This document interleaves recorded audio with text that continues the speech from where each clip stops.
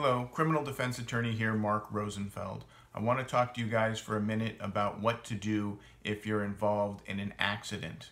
I am not a personal injury attorney. I'm not coming at this from a civil responsibility point of view. I'm coming at this as a criminal defense attorney and what happens if somebody gets in an accident and maybe they don't have their driver's license with them, or their driver's license may be expired, or there may be an issue with insurance. You cannot just leave or flee the scene. We don't want to be in a situation where there is a hit and run. Those are additional charges and can become a very, very serious problem. Of course, if somebody is hurt, you need to stay and administer aid. But if it's just a regular accident, fender bender or something like that, you need to stop and exchange information. The vehicle code is very clear on what your responsibility and obligations are, and they're quite extensive. You need to exchange name, contact information, and insurance information if you have it. What you do not have to do is stay and wait for the police to arrive. So you need to comply with your responsibilities of exchanging information.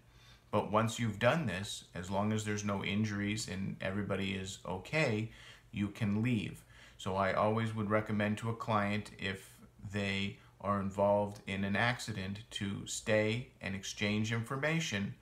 And then once the information is exchanged, go about your business. A lot of times people will want someone to wait for the police to arrive. And depending on where you are, that could happen quickly, but it also could take a very long time. If you're in Beverly Hills, the police may respond within 5 minutes.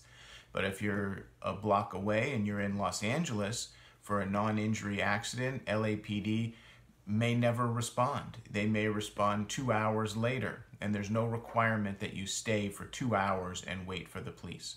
So if you are involved in an accident, hopefully nobody is hurt, but you do need to stay and exchange information, and once the information is exchanged, you can go about your day. I would recommend that you use your cell phone or other camera to document everything involved with the accident. You want to document the location, the streets, the weather conditions, the number of people in the cars, the damage, and maybe any statements that somebody may make. You can use an audio recording app or a video.